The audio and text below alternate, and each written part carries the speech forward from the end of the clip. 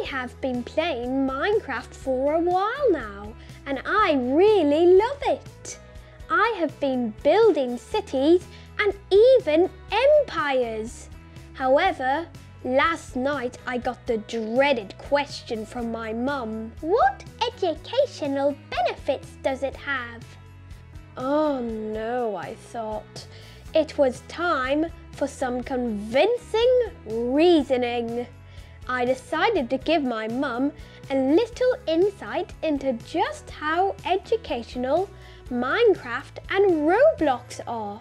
So, I launched my argument.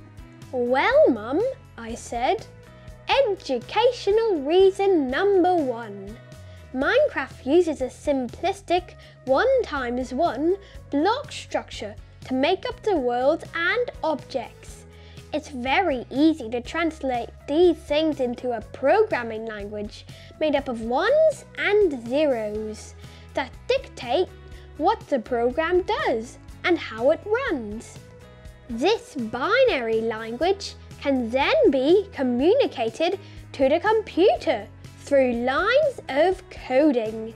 It is a really good first step to help me think about coding languages. Essentially, it is helping me to become a better programmer. She seemed to agree. Reason number 2.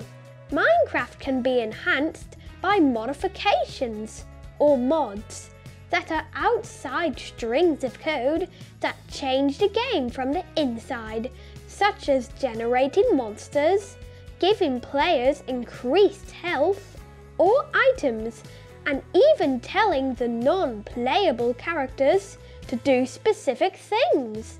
I have been working on building some of these mods by writing my own code, and there are even block-based programs out there that can help with these as well.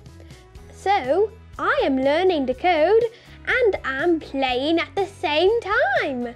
Win-win! Reason number 3. Minecraft even has an education edition. We sometimes use it in school.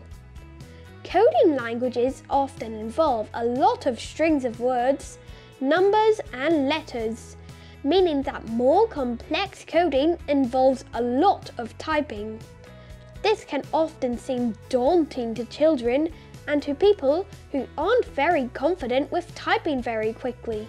However, programs such as Minecraft Education Edition offers a far more visual and less wordy way of learning to code as a beginner by using visual block coding. This involves individual blocks of pre-written code that can be dragged and dropped into the script, just like a puzzle piece.